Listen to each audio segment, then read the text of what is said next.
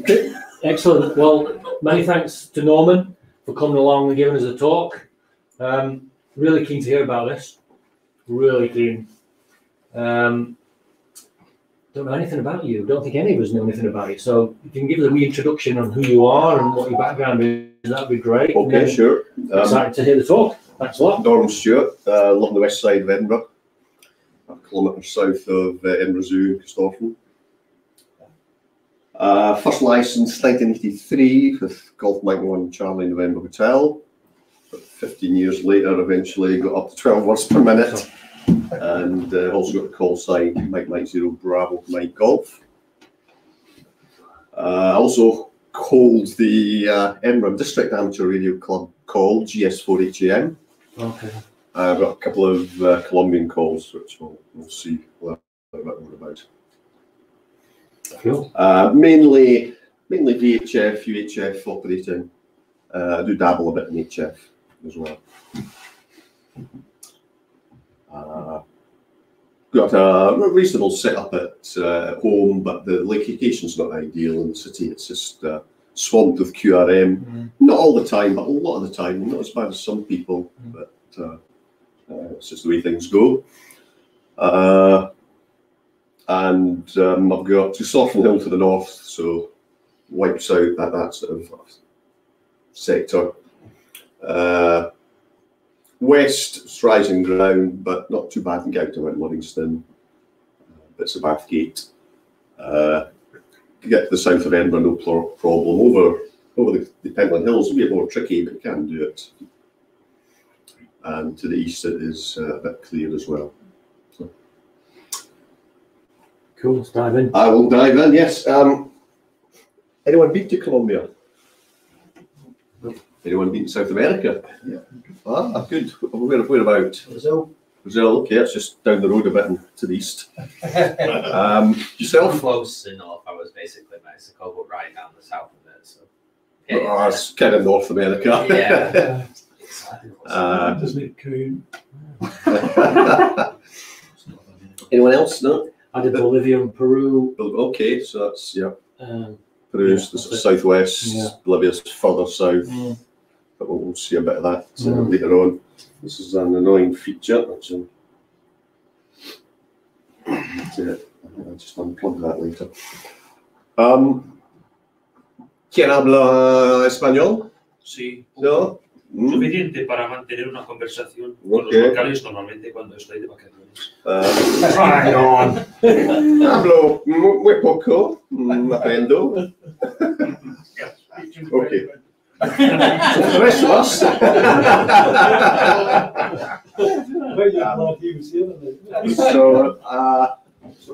Did you learn in English? Did you learn European Spanish or Latin Spanish? Okay, so there's a few wee differences, and I'll maybe mention a little bit about that.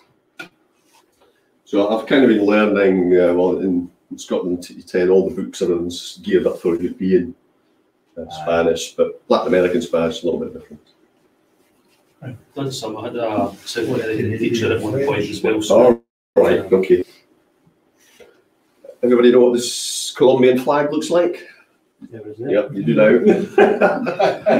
Be careful though, the Venezuelan flag and the Ecuador flag are very similar. Yeah. Right. Venezuelan has, I think it's 5 stars and an arc in the yellow bit. And the Ecuadorian flag is a motif in the centre. But otherwise, same colours.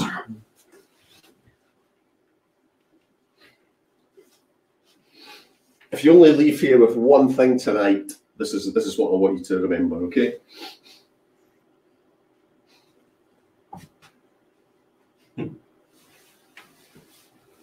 It's not Colombia, it's Colombia. Yeah. I got into trouble. Learned my mistake. So I think Colombia. I wrote that in the email today to these lot. Reminded them, I think I put Colombia. Pretty sure. Colombia is in North America, Colombia is in South America. Yeah, I did. Okay, so Colombia. So what I'll go through, this is as much a geography lesson and culture lesson as it is anything to do with radio. I'm just going to cancel that. Right, I need to fix that acidity. So we'll talk about country culture, how you get there, should you decide you want to go. Maybe not after what I'm going to tell you. And if you do want to go, I'll tell you how to get a Colombian license. Reasonably straightforward. However, the application is all in Spanish, so. And I'll show you a little bit about some of the operating I've done, which wasn't much, but anyway. It's the most northern country in South America. It has both the Atlantic and Pacific coastline. The Atlantic coastline is the south of the Caribbean. People often ask me, what is the climate like? And well, it depends. Depends whether you're in the Amazonian region, which is hot and 100% humidity. Coastal regions, hot.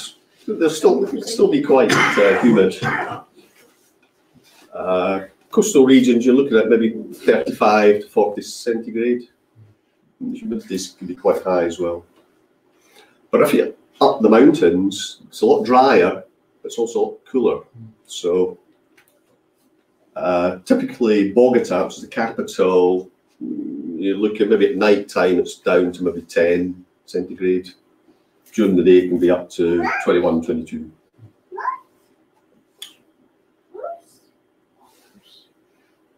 I'm going to pull this drive card out, hopefully nothing will break. That should stop that irritating message. So where is Colombia? Well, as I said, it's in the north part of South America. It's bordered to the north by Panama, Venezuela here, Brazil here, Ecuador here, and Peru here. So it's surrounded by quite a few countries. And as you can see, we've got the Atlantic coastline up here and the Pacific coastline here. There's also a small island that belongs to Colombia, San Andres, which is it's in here somewhere. You can really see it on the next slide a bit better. So capital, Bogota is in the middle. This bit here, it's probably not too clear, but this is the Andes, because all up the west coast of South America. So Bogota is pretty much up there and amongst it all. Down here is the Amazonia region. Other major cities you may have heard of, Medellin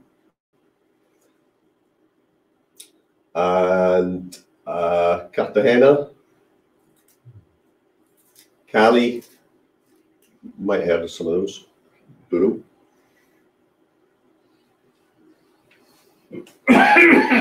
Population, it's about 50 million. At the moment, it's probably got another 1.5 million Venezuelans in it. Venezuela's in a bit of a state. That's been like that for quite a few years. It's got quite a bit worse in the last 4 or 5 years. So there's about 1.5 million Venezuelans in Colombia, and about 1 million of those are in the capital, Bogota.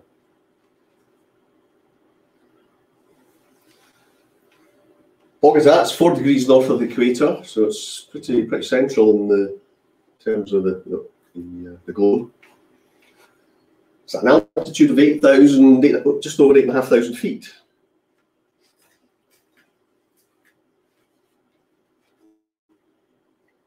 And up at that kind of altitude, you've got 20%, you're down to about 800 millibars. And what that means is there's 20% less oxygen going into your lungs. Now, the first time I went there was about 10 years ago. Stepped off the plane, no problem.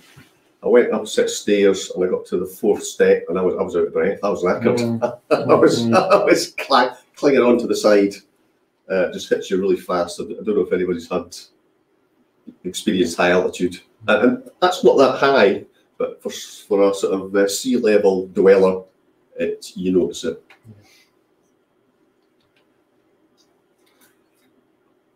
Getting around in the capital, well, the capital's got a population of officially 8 million, but it's probably nearer 10 by the time you add in all the undocumented people that are there and the Venezuelans. Getting around, It's a pretty jam-packed city.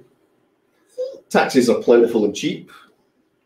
They tend to be very small cars, like Hyundai i10s or something about that kind of size, so they're not big. But they are cheap. I mean, you're talking about £2 or £3 to go maybe 5 kilometres, 3 miles. Well, I don't know about here, but in Edinburgh, as soon as you open the door and sit down, there's a tenner on the meter, or not far off it. But they're not cheap. But there is a lot of traffic jams, and it may not always be the best way to get around. Let's go back a bit. A faster way is this Transmillennial, which is basically Mercedes bendy buses. You've probably seen them in other cities. And they have special bus lanes that only these Transmillennial buses can go in.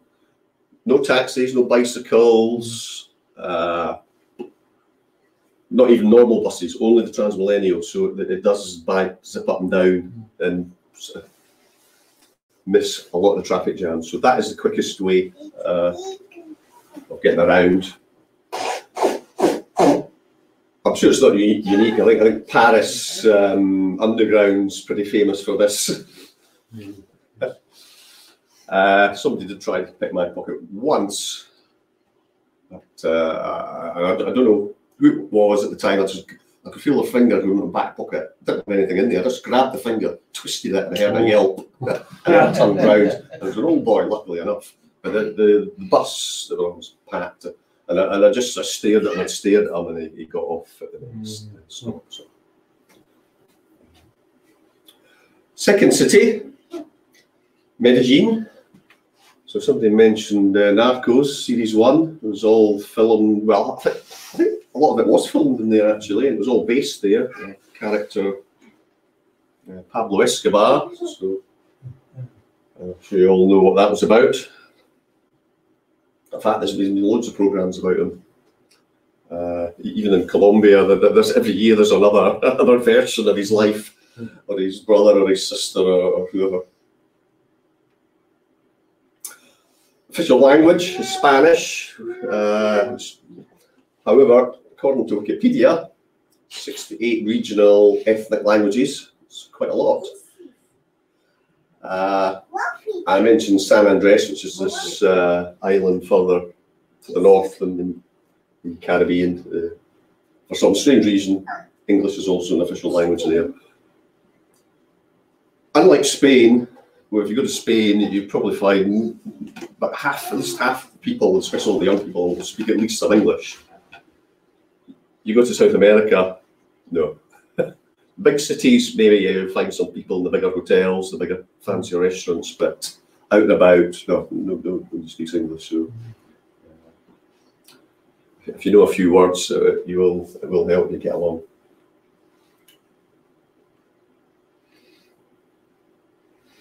So here's a typical. This is Bogota, and this road here.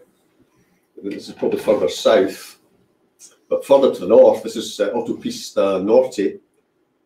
Further to the north, it's got 6 lanes in here and 3 feeder lanes. These are feeder lanes. So all your sort of shops and things and houses is along here. And then this is the main, if you like, the sort of urban motorway.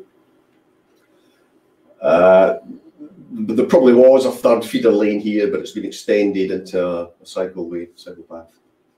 And there's the little yellow taxis. So you can see that they're quite small cars.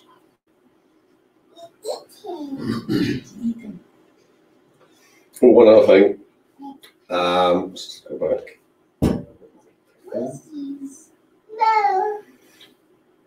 So this is sort of north, and you can see it's mountains.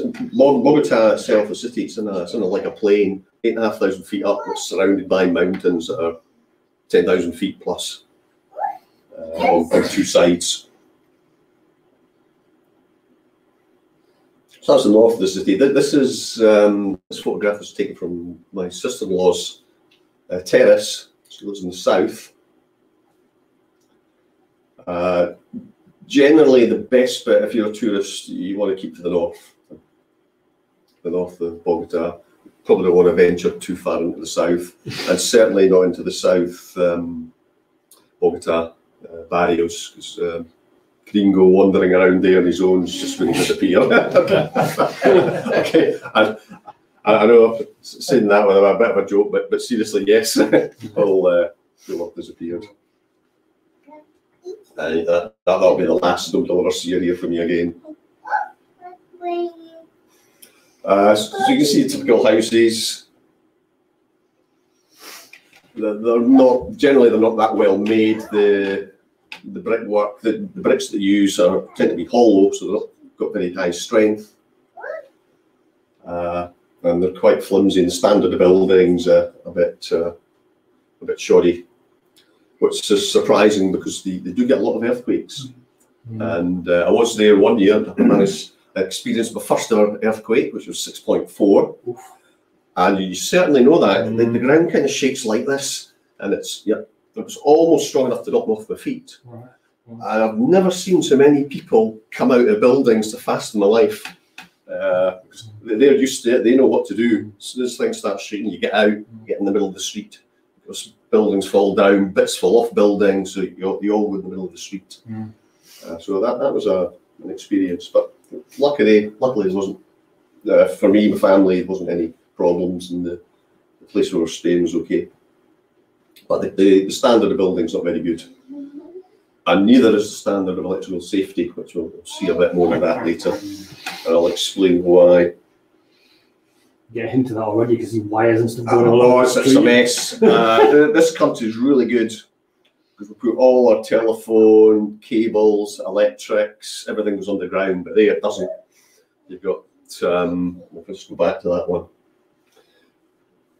Probably, yeah, no, this is probably just what we call low voltage, 120 volts AC, but there'll be other areas where at the bottom you've got low voltage, and at the top, higher up, you've got the high voltage.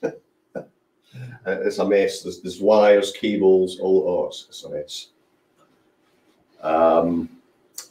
As well as earthquakes, they get some heavy rain at times, very heavy, proper rain, equatorial rain, and the sparky stuff as well.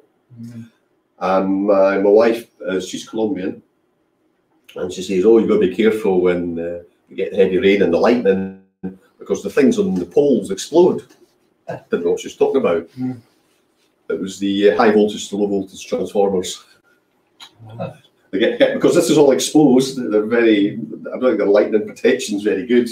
Hits with lightning, the transformers, boom. So apparently when there's lightning, you don't go standing underneath these poles. Oh, one other thing. I'll go back.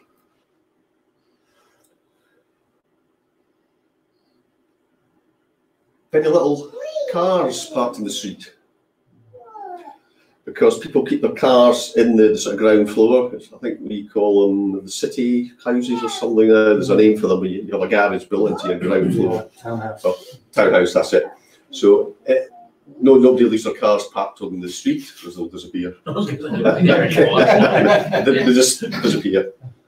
Or the wheels will be gone, or all the bits that are useful will be gone, the catalysts, whatever. So that's why the street's almost empty, unlike Edinburgh. But Stirling's probably the same.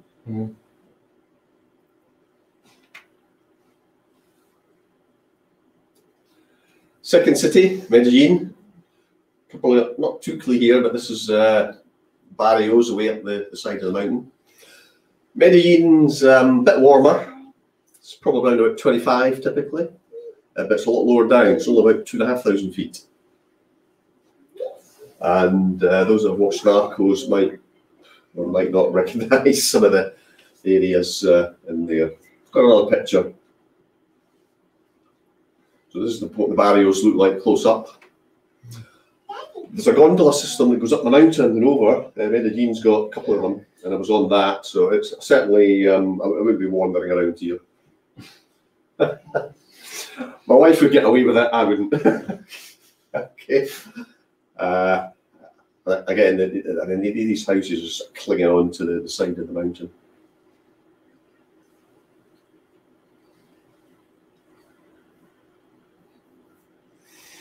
Okay, the currency is Colombian peso, or COP, under the international code. £1 will buy about 5,000 Colombian pesos.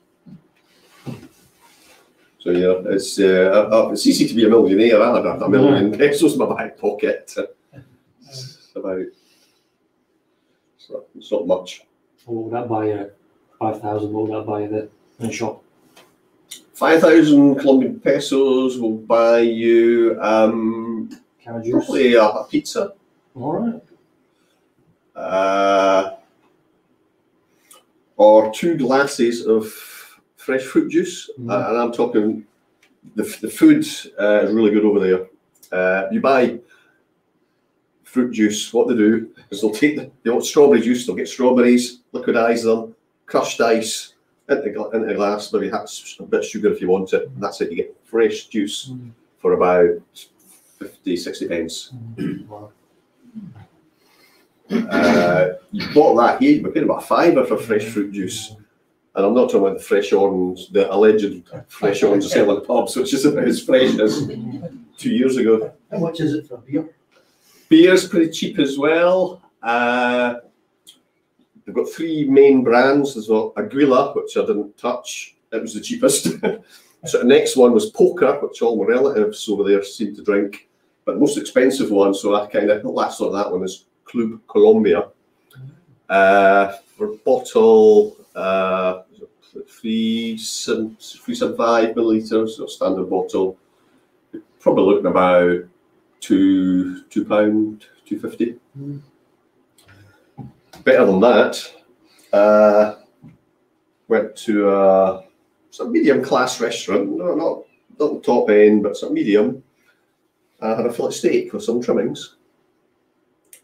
That was, and this wasn't a 6-ounce fillet steak, this was a 12-ounce, a proper one. 27,000 pesos. It was about £6. I couldn't buy that out of Tesco for £6. The time zone, they're about 5 hours behind us right now. In the summer, they're 6 hours behind us. And they don't do daylight saving because they're so near the equator. There's nothing to gain from that. They don't do it. It's also the time for New York.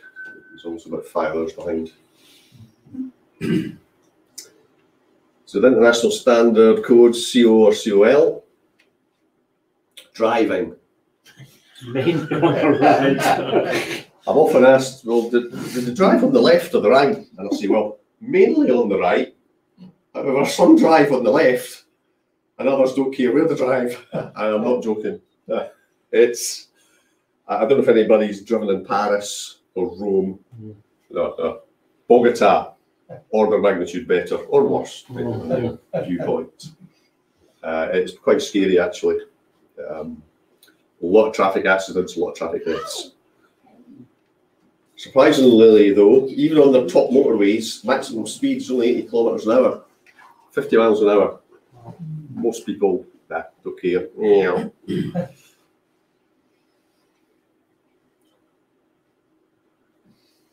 They don't have a road tax, but they have road tolls. Nearly everywhere you go, unless you're going really in the back roads. I'll talk about that later as well. There's toll charges. Can be quite expensive for the average Colombian. Everything's quite cheap out there. Food is very cheap. One thing that is very expensive, believe it or not, if you buy a bottle of wine from Chile or Argentina, it costs a fortune. It's about £10 for something you can buy out of Tesco for £5 or £6. There's a lot of tax on it because it's imported. Anything that's imported in Colombia is quite a high tax. So foreign wine, foreign beers, Nikes, unless they're made in Colombia, you're paying a whack for them. Cheaper buying them here. I mentioned this earlier. Autopista Norte in Bogota. At its widest point, it's 6 lanes plus 3 feeder lanes.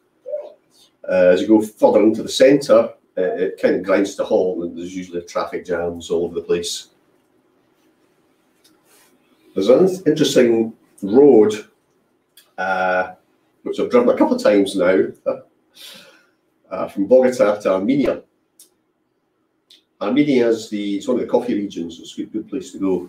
Coffee parks and all sorts of theme parks and stuff. It's quite touristy.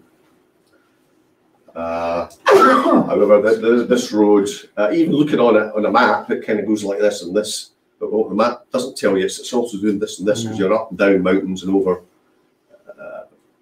crevasses. And I don't know if you ever saw, I think it was Romancing the Stone. And there was, I think that was set in Colombia. And they're on this clapped out bus. And they're sort of driving around, clinging to the side of the mountain. And there's a goat on there and a box of chickens. Well, I've been on that bus. The goat water wasn't on it, but there was a box, a crate, or a cage with 2 chickens. And the bus was, oh. Anyway, so it's all part of the experience. But this road, and they've got big lorries, articulated lorries, and the bends, so you come around a bend and you go up a hill at the same time, but because of the articulation, the lorries will swing away out to swing away in, and you get this big queue because they're only going up these mountains about 10 kilometers an hour. They're really slow because they're quite steep, and there's people all trying to overtake, and it's just crazy. And you got almost vertical drops on the side. It's quite a bit of nerve to drive those roads. My wife says we shouldn't really be driving them. We should get an internal flight or something. But again, it's all part of the experience. You do it once.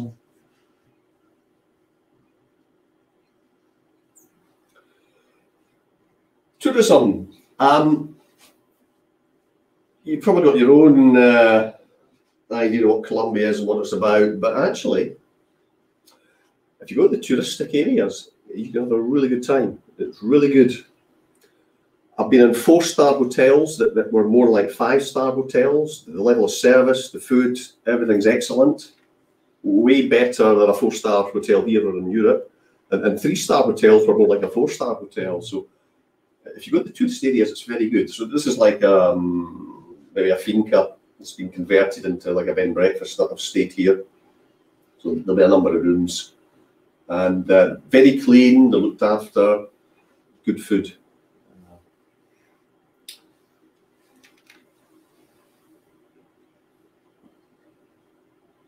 So here we are, one gringo tourist in the Colombian Caribbean. You can't see it here, but it looks a kind of light cloud. It's hot, it's probably about 38 centigrade. And it's very humid as well. Because of the heat, the water just keeps evaporating, and everything's just really humid. You're always feeling sticky all the time, and it's good to get into the water for swimming. And the shallows, it just feels like going into a bath. It's really good. It's far warmer than the Mediterranean.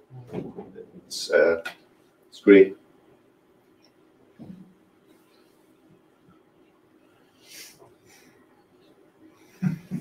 So you get a few of these characters. Anyone know what that is? Iguana. Do you know what the Spanish for iguana is? Iguana. Right, so we've learned a word already. We've learned our first Spanish word. Great. We're on a roll. They're kind of, they can go from nose to tail. They can be over 2 meters long, and they've got big teeth. And they live in the trees. They're good swimmers as well. So you have to be careful. They probably won't bite you unless you're having a go at them or something. They are, but it's not the kind of teeth I'd associate with a vegetarian. More like a shark. So have you seen a horse? I don't know. These are sharp, pointy teeth. I don't know. I suspect they might eat the odd fish or something as well. You do get vegetarian iguanas. Is it on the Galapagos? They eat seaweed or something. But no, I think these ones will eat. They were eating bananas and fruits and things. People throw into them. People keeping them. But you keep them as pets, yeah. They tend to be vegetarian. But you can. They'll probably eat fish, small mice or something. Other things. Dogs and cats. So yeah, it's not something I want to put my finger at. this is in the Caribbean, the Atlantic coast. This is a beach called Taganga, and it's great. And I'll tell you why. The only way into here is by boat. You get on a little boat, life jacket on, take you around, and they take you to this beach. It's not a private beach; it's just hard to get to. And these are all sort of like restaurants. And there's barbecued rice, fish, or barbecued chicken. You get, and it's pretty good food. But the best thing is, because it's hard to get to, you don't get harassed. If you go into one of the main towns, like Santa Marta, on the beach there, every 2 minutes you get somebody trying to peddle you cheap jewellery, or some woman wanting to give you a massage, or somebody else selling you fruit, and it's constant, and it's really irritating. But here, no, don't get any of that. It's great. You can't see it, but there's a lot of people. It's really warm. It's just like, as I said, just like in your bath at home. You can see it, but they're all wearing the t-shirts. Sunblock is very expensive. So they wear t-shirts to help stop themselves getting burnt. It's kind of green and murky, isn't it? That's not what I expected. It's maybe the lighting. It's not a. I mean, it's not a bright day. It's a bit slightly overcast. You have an image of what the Caribbean looks like, don't you? Yeah, I expect crystal clear blue. Yeah. It's not that far off. I mean, there is a bit of a tiny swell there, so it kind of obscures the bottom. But you can do scuba or there is a scuba diving school quite near here if you're into that. And they also, locals all rent you flippers and masks, and you can go snorkeling. And they've got little bits of coral as well. You can do that. And lots of sea fish. It's quite good.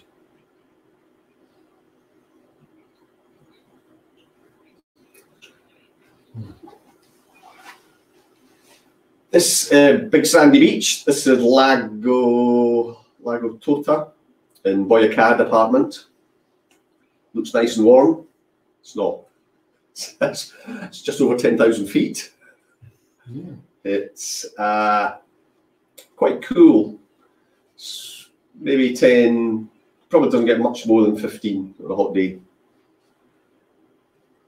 All the sand, thin atmosphere, you will burn in like 2 or 3 minutes. UV is very high. The higher you go, the more UV. It doesn't go up linearly. I think it's a kind of a non-linear. So you can cook very quickly.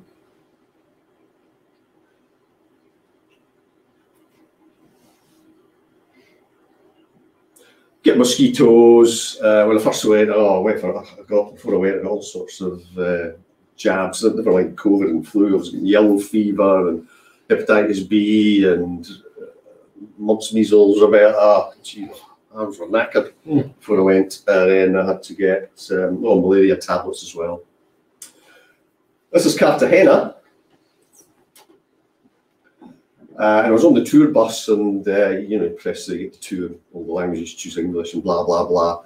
And the pirate Francis Drake laid siege to Cartagena, apparently. I don't remember him being called the pirate here. No. Anyway, different perspective. Anybody see anything interesting in that photograph? Yeah, fall cloud.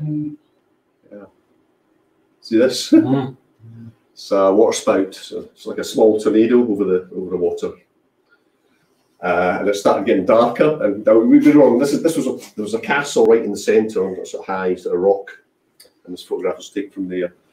And it just started getting darker and darker. And I thought, yeah, let's get out of here before the rain starts, because rain in Colombia is serious stuff. And we just got out. And just as we go back to the taxi, into the taxi, whoosh, and it's proper rain they have. None of this weak stuff we seem to have over here.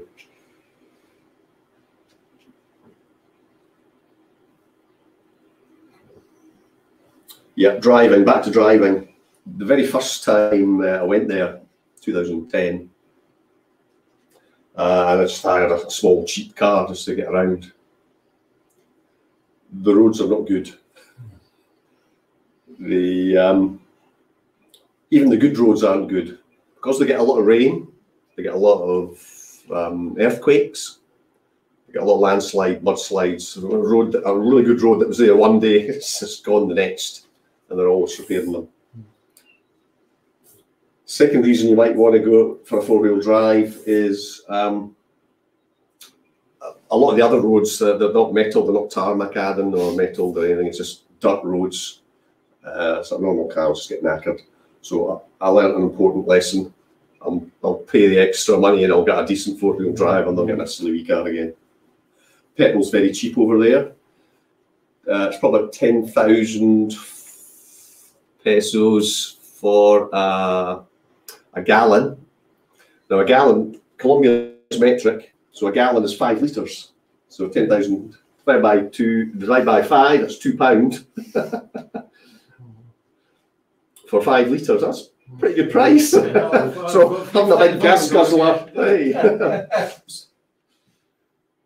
No green fanatics either, so okay. I think I'm all right. No. Got away with that, did I? Right. So yeah, first you learn the first time round. Yeah, big car.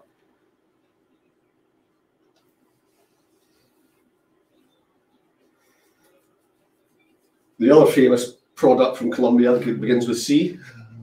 Coffee. Excellent coffee. I tell everybody at work that I bring back several kilos of Colombia's finest. And I do.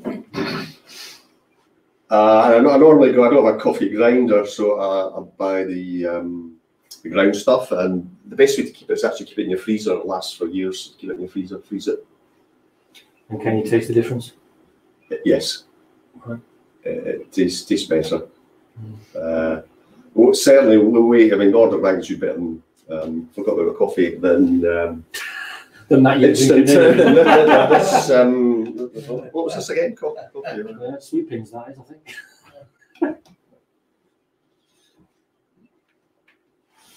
So, and they have lots of, well, I come to Scotland and we'll have all these distilleries, you know, these distillery visits. Well, in Colombia, coffee fincas. Finca's a farm, type of farm.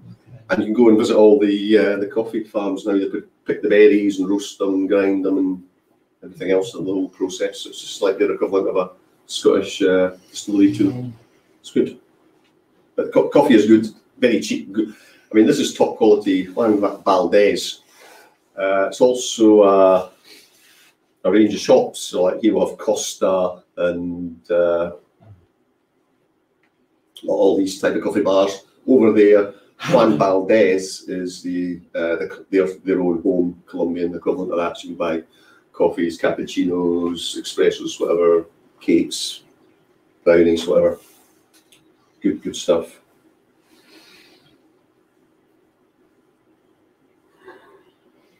Famous Colombians. Right. Anyone know who this is? That's correct. He's a cyclist. He's just won the Tour de France. He won the Tour de France, yes, first Colombian, and also what else? Youngest ever? Youngest ever to win the Tour de France. Do you know what his name is? No, he won against. Oh, who was it? Who was it against? Oh, Who is he? no, I remember what. Egan Bernal. You're wrong. From a city just to the north of Bogota called Zipaquira, which has a salt mine there, and inside the salt mine they built a cathedral. So you can walk away down about half a kilometre, and they've cut out this big cathedral, and it's a good place to visit. So, Egan Bernal, cyclist. For that to happen. Somebody said, "No, why should we build in this salt mine?" I know. Quite strongly religious. A lot of South America. Okay, doesn't really like tennis or golf, but there is a famous Colombian tennis player. Usually gets in the top 10ish, and a golfer gets in about the top 10. Can't remember their names. Who's this? He was playing in the English league fairly recently. Not the last World Cup, the one before. He got the golden boot for the most goals scored. No. No, James Rodriguez. Never He's Colombia's top player. But he was out the last one. The last World Cup he was injured, so he didn't play, unfortunately. My personal favourite is girl here. Shakira. It certainly is. About 6 years ago, my wife asked me what I wanted for my birthday, and I said Shakira. And you're still married. Well, she's Colombian. If it was Beyonce, I might have got slapped in the face or something. Or Rihanna. But no, I got DVD. So, oh well. Don't ask, you don't get. Better than a slap in the face. So, okay, maybe Colombia's not as bad a place as you think. Maybe you want to go there. I've been in and out of Colombia so many times. I'm probably on the watch list of at least a dozen countries. For some reason, my baggage keeps getting inspected. The very first week, every checkpoint, you go in, check in your bags, and you got your carry-on bag. As soon as we start, we're checked, and then you put it through the scanner, and then before you go on the plane, I got randomly checked again, and coming back the same thing. An interesting story. There's a number of ways of getting there. Well, one way is you can go via the US, and I remember transiting the US. It's not a pleasant experience, and there was one of the border guards or whatever, the sniffer dog, and the carousel was going round, and he was making sure the dog was going up and sniffing everything, and so some tourist went to pet the dog. So the handler put his hand on his gun and says, "Sir, step back from the dog." So that was quite a clear signal. For me anyway. So no, don't play with the sniffer dogs. They're there to work, okay? And their handlers won't like that. This is the route I've went most.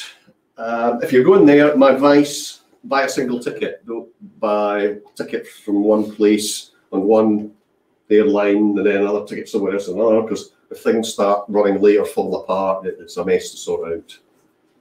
Buy a single ticket that says Edinburgh on start and Bogota finish. And if something goes wrong, well, it's that. They've got to sort it out for you. You're not chasing up somebody because they were late and the other one left on time, but you missed it because they were in. Air France, pretty good service actually, certainly on their international routes, pretty good. And you get a sort of connecting a small flight from Edinburgh to Paris, and then that's maybe about an hour and a half. Paris to Bogota is 11.5 hours, so it's a pretty long flight. Is that any Charlie or was it Orly? Pardon? Is that any Charlie or Orly? Edinburgh, Paris. It's Charles de Gaulle. Yeah. So that's the one I've done the most. It can be the cheapest. Do you get the chickens again when you're gone? No, this is good. This is another reason. I'll mention that just a minute. Another route, you can go KLM, you can go to Edinburgh, Schiphol, Bogota. This is all pre-Brexit days, I'm kind of referring to. You can do United Airlines. I think they're restarting again next year. Obviously, I haven't been there for 2 years. Wife's not seen her family for 2 years because of all the COVID. And it goes Edinburgh to New York to Bogota. I don't like going transiting the US because they make you go through, first of all, immigration. Then you go collect your bags, then you go through customs, then you got to go back and check your bags back in. It's a complete nightmare, it really is. This is a lot slicker. All your bags, in Schiphol as well, all your bags were automatically routed for you. So you just came off one plane and then back in. You do go back through security and then back into the departure lounge at the other terminal or whatever. It's pretty slick, but this is horrible. And going back in through the security, oh dear. What kind of money, Norman? Come to that. Another route you can go, which I've never done because it's usually the most expensive. These three I've done. This one I've not done. You can go British Airways Avianca to from Edinburgh to either London, Madrid, and then London or Madrid to Bogota. No matter, Rob, you can afford it. Travel time, you're looking about 14 to 18 hours. That's from like leaving Edinburgh to your set foot in Bogota. It's about that, includes the transit time. Is Avianca their national carrier? Yeah. It is, yeah. They've got a couple. There's another one, LATAM as well. I don't think that's actually. I think that's not Colombian. That's another South American one. But LATAM. Obviously, with all this political correctness, I can't tell you that they are the best looking air hostesses. About all this, I could, in my opinion. There are other routes available. You can go from here to there to Texas to wherever, but you can do it cheaper. But you're looking at maybe catching 3 planes and the whole thing taking 23 hours. And to save £100, no, I just want to get there. Stepping off the plane at Bogota, you're going to get hit with 3 things. Okay, you've just been on a flight for 11.5 hours, so you're knackered. You've just had 5 hours added on to your day, so you're knackered again. And third, remember the altitude. So triple whammy, you're absolutely knackered, and it does take maybe 2 or 3 days to start feeling normal again.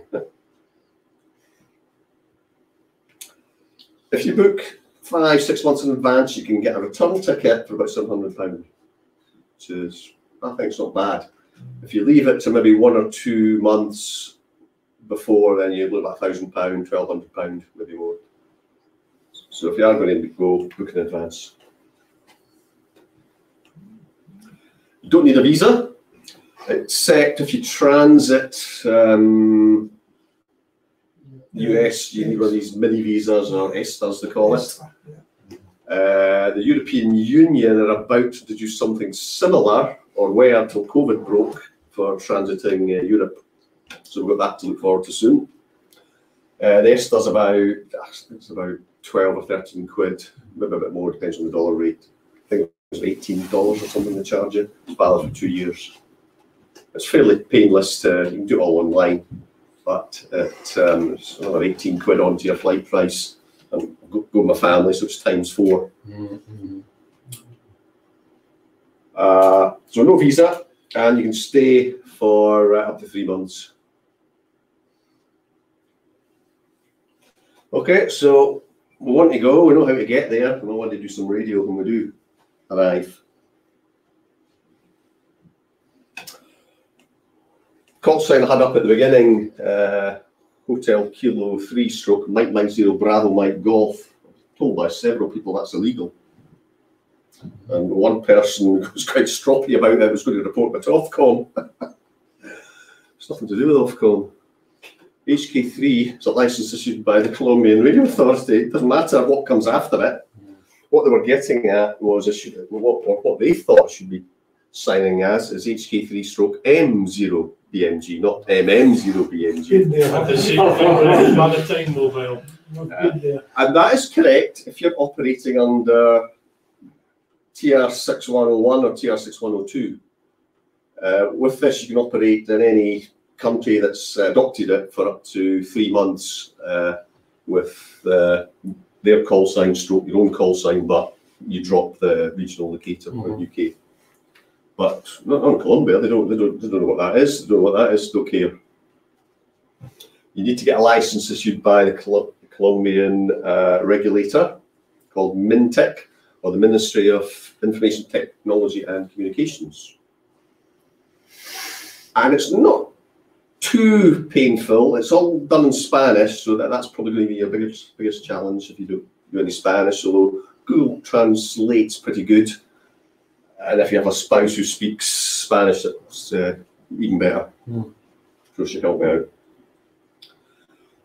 the good thing is you can do it all online from here. That's brilliant. You're not waiting in some post office or some bureaucratic official looking for a backhander to stamp your whatever it is.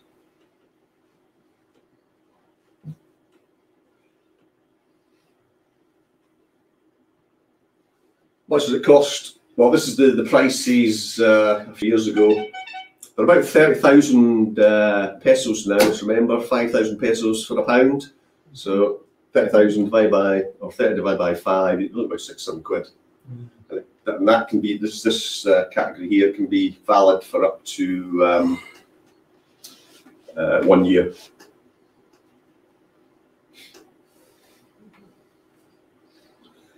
So that's the website you need to go to if you want to just kick this off. And there's a number of options because mixed in there is they've got different classes of license. They've got advanced, primary and secondary. They've also got a couple of CB type licenses, club licenses, renewals. There's all sorts of things in there. But it's option 8 you want, which is for a foreigner applying for a temporary license. But temporary can be up to a year. That's what it says. It just means if you're a foreigner, you can apply if you're transiting the country or staying temporary.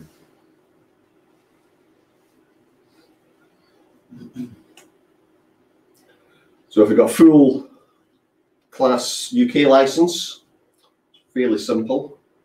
You can apply for an advanced class in Colombia for up to a year.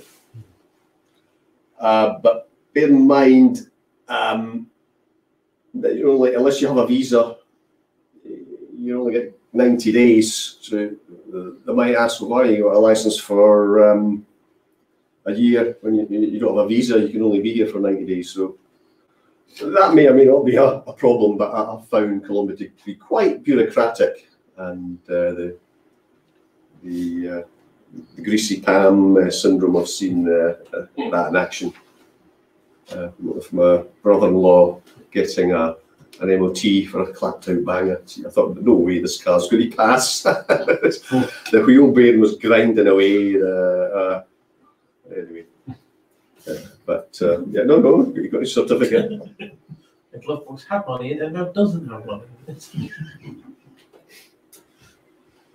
So if you start it, so you submit it all online, send all the documents you need, and I'll go through what it is. It takes about 2-3 weeks actually. It's quite fast.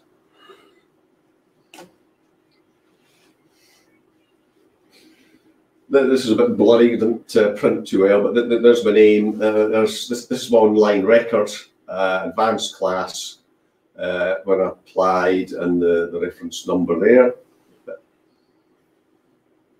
So what do you need? Well, you need some kind of, well, if you're Colombian or resident, you'll have an identity card. They call it a cedula. Anyone else, you need a copy of your passport, the photo page. So get that PDF'd. You also need the first page of your license. Now, I had an old version of that which said MM0BMG, so I applied using that as my home call sign. If you've got M#BMG, then you might not get away with that. Okay, so if you do have an old copy of that, remember it's valid for life. Keep it; could be valuable. Otherwise, you need to sign as M0 instead of MM0. You also need a Spanish translation, because remember, it's in English, French and German. That's it. There's no Spanish on it. They must have lost the vote or something when they've done that. But so you need a Spanish translation. I need a receipt for the payment, which is to the government bank account, which is the Davienda Bank. There's a number, and you'll get a receipt for that. Again, you can do it all online, money transfer. The other thing you have to do, which you don't do here, is go to any radio equipment, and by that I mean transmitters or transceivers, you've got to register them. They've had civil wars and all sorts of things going on there. They've got various pharmaceutical entrepreneurs running around, all kinds of things. I'm sure they register all their equipment. So they're a bit tight, and anything you take, you've got to register it as part of the license application. So what it is, like if it's an icon, model number, serial number, you've got to register it. Go through customs when you arrive there, no problem. Just went in with it, asked what it is, went through the X-ray machine, picked it up, and that was it.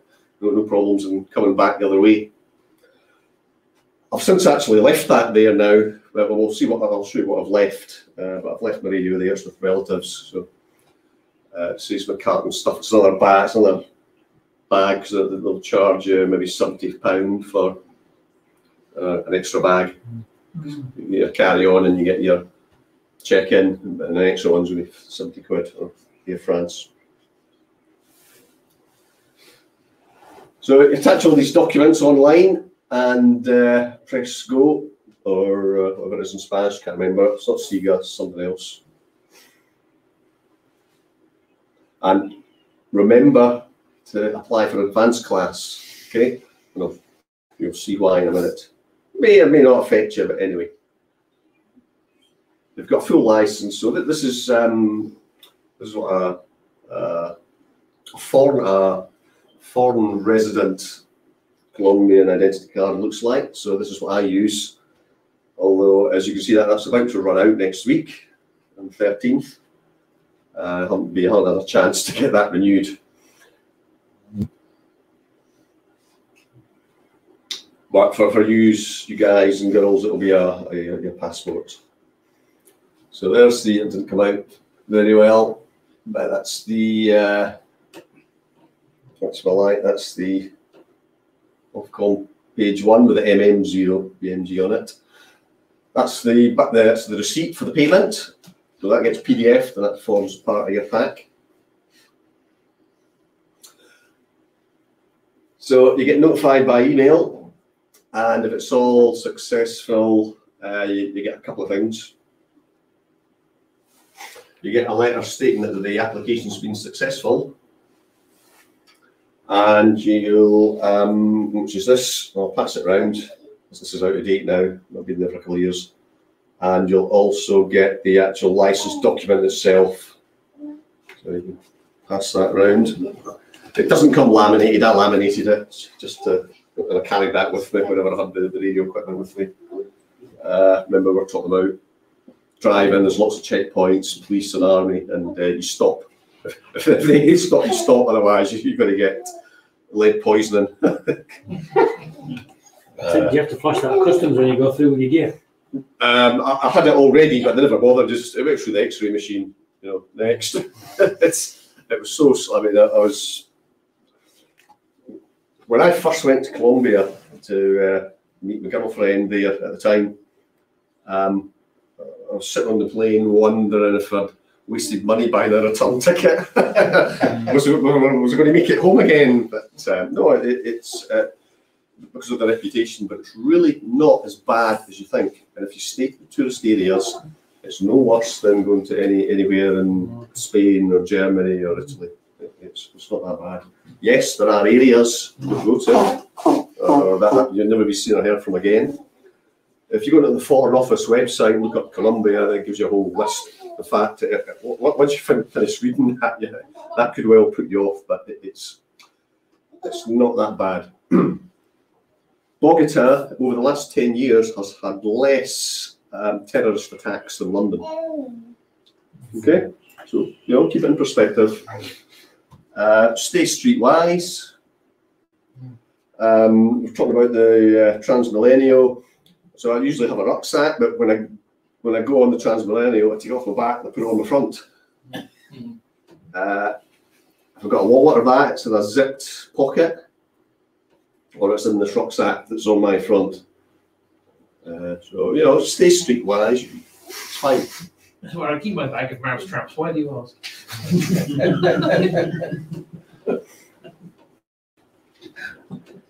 The other thing you need to do, it's a bit like our license, you know, you've got the front sheet, which is your license, and then you've got all the terms and conditions and rules and things, and that's the same. Colombia. All in Spanish, of course. So that's basically what I'm just passing around. That's the letter. So this is an older one. So basically what it says is use Hotel Kilo 3 stroke and then my own call sign. And I submitted as my own call sign MM0BNG. So that's what I'm authorised to use, not M0BNG. Why would you use an English call sign anyway when you're abroad? Exactly, yeah. That's what I told them. Occasionally I get asked if English, no, Escocese, Scottish. Ah, whiskey! That's the only word in Scottish to know is whiskey, apparently. Oh, but that's the, let me go back. That's the first page of the license regulations. I can't remember, 20 odd pages, quite a bit. It's all in Spanish. It's way beyond my level of Spanish. We pick out the odd bit. Like maximum power. Yeah, coming to that. Remember I said apply for advanced? Yeah. We'll get there. So in the UK, if you're in different regions like Scotland, England, Wales, etc., it's M0 or MW or MI or whatever. They don't use letters, they use numbers, depending on what region you're in. So Bogotá is in Cundinamarca, so it's Hotel Kilo 3. Another thing, when you apply for your license, you need an address in Colombia. You need an address. So that might be a bit tricky. I've got plenty of relatives there. For me, it's easy. So maybe that's a hotel you're staying in or something, but you need an address. Maybe if you get friendly with a local amateur, you might let you use his address, but you need an address when you apply. So I also applied for the family's got a farm in Boyacá. So I've also let's go back again. So I'm licensed, as you can see from that document, I'm licensed for HK3. So that's capital, was in Cundinamarca, and Boyacá is 7. So I'm licensed for HK7. Benticamada's the town in Boyacá, family farmers.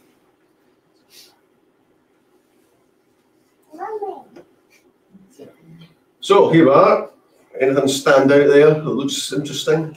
Yeah, 2,000 watts. Yeah, what's this weak, feeble 400 watts? It's nonsense. Yeah, 2 kilowatts. But even That's mobile. even like the middle standard one is still 600 watts. Oh, yeah, that's yeah. So I said there were 3 categories: second, first, advanced. So apply for advanced. Make sure you get it. I mean, there's not many 2 kilowatt amplifiers around. There's a few solid state ones around now. They're starting to come, but they're quite about 5,000–6,000 quid in a bit. The biggest problem you'll have actually generating this. Lights on, dear. Well, the biggest problem you'll have is the voltage. 120 volts and drawing enough current to get 2,000 watts. To get 2,000 watts out, you're probably looking at nearly 4 kilowatts in. You're going to be struggling to draw that from the electrical power supply. VH is quite a low power output, though, I noticed. It is, but yeah, it seems to like taper off. So 2 kilowatts, 2 kilowatts, 100 watts, 50, 50, 10. But remember that there's probably not much to be done there apart from mobiles. Remember, Colombia's full of mountains. Mm. Yeah.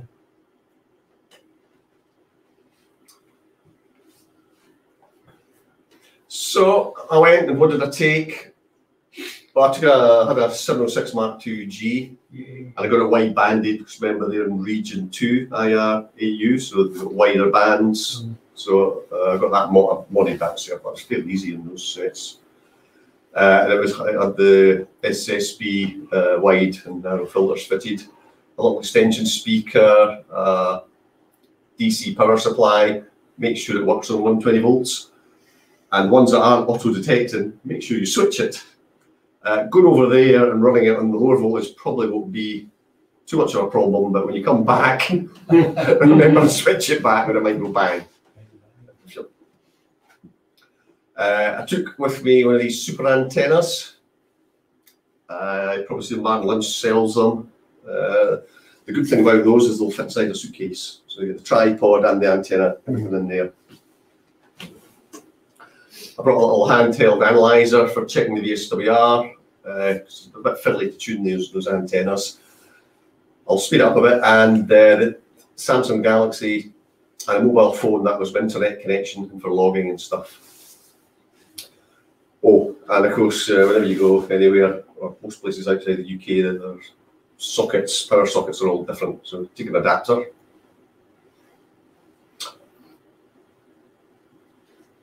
Neat. So there's the super antenna, so it looks like, and this is just one of these flight cases.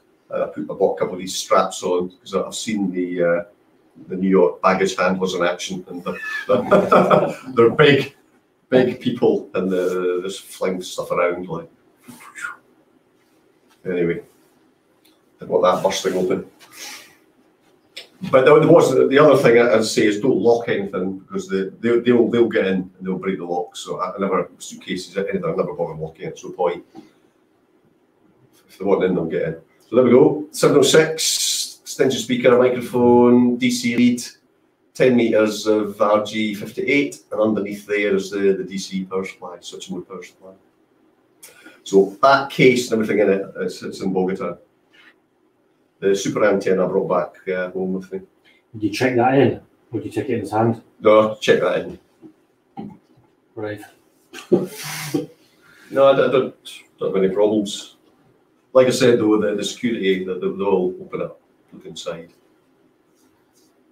Especially electronics, it's a dead cert, so there's no point trying to lock it. So when I got there, I bought a mains lead with the American type plug on it, and a mains extension cable. Electrics, in fact, not just South America, but North America is really shocking. This is standard. This is not double insulated, these cables, it looks like speaker cable. And the American plugs are very loose when they plug them in, and they just feel loose. They're horrible things. I had an idea actually, instead of having half a dozen adapter sockets, I thought, why not just stick a plug on a normal extension lead, and that's what I've done. So a mobile phone, charger, a power supply, and what else did I have going? I had something else plugged in, but I think I'll 3 of them on go at one time. Oh, and the tablet charger as well. So in fact, there's a trip. If you're going anywhere to have 30 amp, just buy a local plug. Take one of those. Take the 13 amp plug off and put one of theirs on. And this is rated for 250 volts, so 120 should be okay. And this is double insulated. So it saves you buying dozens and dozens of adapters.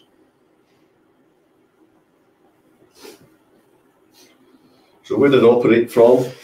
La Riviera, Bogota, sounds fancy, but I refer to it as the swamp. That was HK3 call sign. And I was only doing listing there.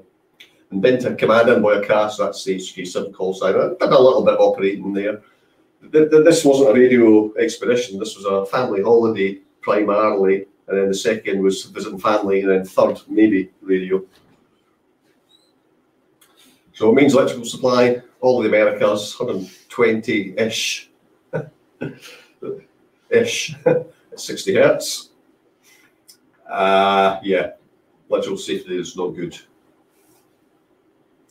And many dwellings, never mind PME, they just don't have an earth. It's you get hot and a cold, or what we'd call live and neutral. I think hot's white and cold's black, if I remember.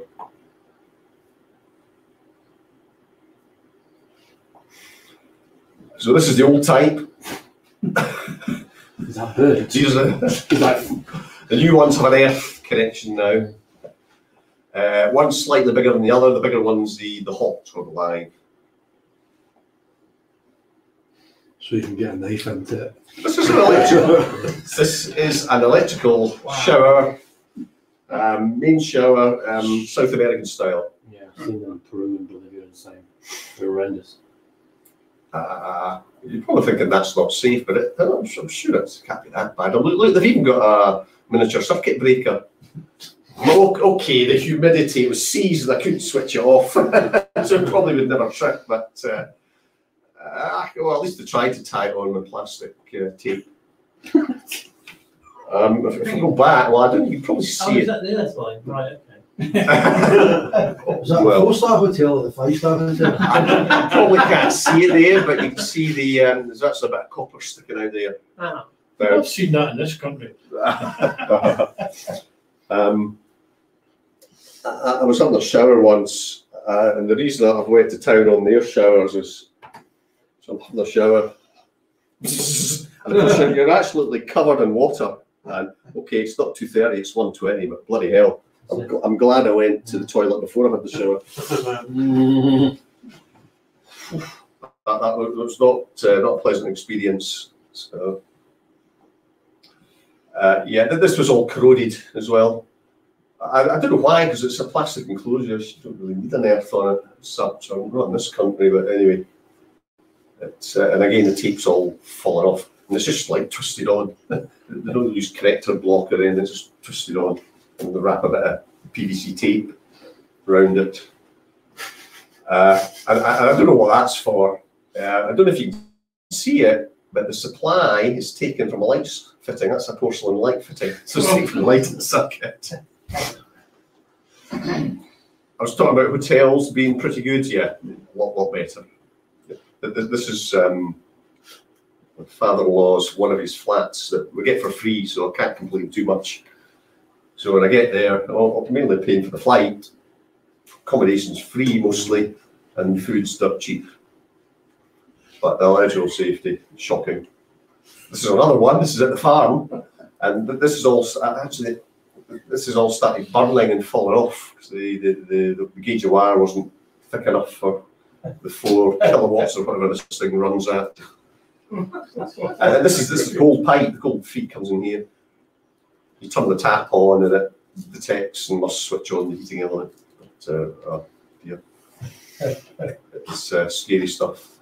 So this is me operating. This is La Riviera in the west side of Bogota, in the terrace. Sister-in-law's house. So yeah, laptop, speaker, there's a set, it's on top of my box, power supply there, feeder cable, and I think one of those is a radial as well from the super antenna. There's a super antenna. This is a barbecue. They've got a roof on it, so they have a sliding panel, so all the smoke from the barbecue goes straight up. And I just hope that stuck the antenna up. They're not. I mean, they're not efficient antennas, but they fit inside a suitcase, and that was the primary reason I went for it. But I've since now got wire and insulators to make up dipoles. This is the family farm in Bendicamada, so we're up nearly 10,000 feet, and you know it. I mean, they're born there, living there, they're running around, and there's all these gringos wheezing and puffing and flaps outside the road. So looking at me strange. And this is the road. In fact, most of the roads are like this or worse in Colombia. This is like the garden, this is like the drive in the house. So I was operating in this room here, and the antenna mounted up there. You can see the low voltage supply there.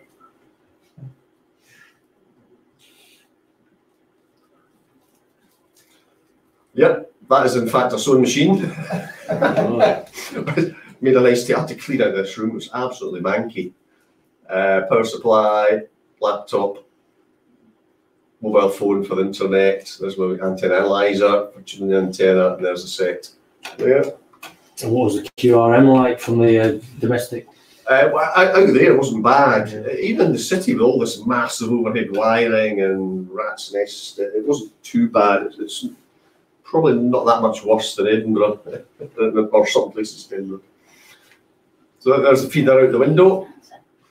All the doors in the houses, they tend to use steel doors. All the internal doors are steel as well. And everything's triple, quadruple locked. So there is quite a feeding goes on. Is that in case they don't enforcement? People are No, you have armed guards, militia as well. Landmines and various other things. You're used to The that, dogs, Paisley. none of the houses have bells. They all have a dog. So you know somebody's coming because the dog starts barking. They've all got at least one dog. And you go for a walk round about here, you as you go past all the houses. So there's the antenna on the roof, a little ladder to get up, super antenna mounted there. There was one day where it started getting lightning, and I was up there like a rocket taking all that down pretty quick. But I ended up just tilting it on its side, taking the top bit out and just leaving it on its side and disconnecting the feed inside. Big sparks, big lightning out there. Pretty typical of the equator. Can't see it too well, but this is the main road from Bogota way down to the south to Tunja further to the north. And there's a view looking back of it from the other side on the How did it terrace. perform, that antenna? Pardon? How did it perform? How did you go on with it? I'll show you. We'll come to that. Contacts. Not too bad. So there's the middle of the SSB section, got a reasonable VSWR from it. It's quite a small antenna. I reckon on 20 metres it had about -6 DVD gain. -6. -6, yeah.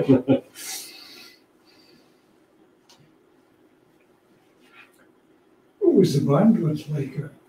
Wasn't too bad. You got to adjust it a lot more. You saw it there actually. If we go back, 1.5. What range? I can't remember what range I've got in that, but it doesn't tell you from there. It just tells you it's what 1.5 VSWR there at that frequency, but it's fairly flat. You give it 100 kilohertz or maybe a bit more at 20 meters, which isn't bad because there's probably quite a bit of inductance in there. So the call signs I got on my second trip to the rate that I had the radio is HK3 MM0BNG, HK7 MM0BNG, and I set all those up in Q. If you QRZ, you'll get a little bit of information. I think it probably says I'm out of the country just now. I'll let you know when I'm coming back or something. If you look it up, there might be a couple of photographs as well. So I just done logging direct on EQSL as I went, nothing fancy. I had like an Excel spreadsheet. And I wasn't working DX100, I was just having a bit of fun. And I monitored, to try and get contacts with the people back here, I monitored an IO group for the club set up to arrange schedules, but that wasn't very successful. This is why, this is 2018, so just about hit the bottom of the sunspot cycle. So for 20 meters to go, what I found is that this needs to be up about 20 megahertz to get this to go. So what I did work was Jamaica, Florida a couple of times, Montserrat, Canary Islands, which were my best DX, so that's getting back east, and Brazil. Now, if I was in Edinburgh and I looked those up, you go, pretty good. But over there, that's just, well, apart from Canary Islands, that's just single hop. That's just locals. It's like, oh, bloody hell, another Italian, oh, no, another Russian, oh, dear. So nothing else. But for me, that was fairly exciting stuff. So there we go. Any questions? So are you going to go back next year? Well, we're hoping to go back this year because the boss scrapped his red list. Jimmy Cranky agreed to it, so we nearly went, but because we're booking so close to the time we're flying, the prices were about just under £1,000 times 4, so that's £4,000. So no, but yeah, next year if things are a bit more stable, certainly we'll try and book in advance, come back next year. And I'll get these call signs resurrected. The licenses run out a couple of years ago. Get some big antennas up at that farm as well, eh? That's what I'm hoping for. So there's the real identity card. But to get that, you need to get a resident visa first. So I'm going to go through all this process again. My resident visa runs out next week. But as I say, you can get there for 90 days without a visa. Will they let you renew that at the consulate? Yeah, well, I can do it via the consulate in London, or it's probably easier once I'm in country just to apply. That's what I've done last time. Did you hook up with any local amateurs at all? Yes, I did. HK3CW guy called Roberto Rey, who was at the time, he was in charge of the president of the Colombian National Society. And they do have a website and a Facebook page as well. Who's the guy that's we work on 6, so it's always on 6 metres from Bogota? HK3, what's his called? Oh, I can't remember. Can't remember. His big gun station, always fishing around on 6, isn't he? Well, you saw the power limit. That's right, I know, eh? They don't mess about in Colombia, but you probably knew that from watching Narcos. Right, you ready, sir? Many thanks for all that, was really fascinating. Yeah. So it's